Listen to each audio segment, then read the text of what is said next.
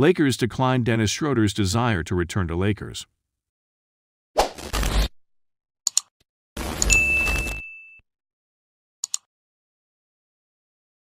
Last summer, the Los Angeles Lakers restructured their roster, releasing numerous key players from previous team, including Kyle Kuzma, Kentavious Caldwell-Pope, Alex Caruso, Montrezl Harrell, and others.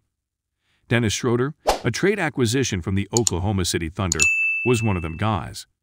Schroder rose to become the team's starting point guard and third option behind LeBron James and Anthony Davis, but he allegedly declined a $84 million contract and struggled in the playoffs.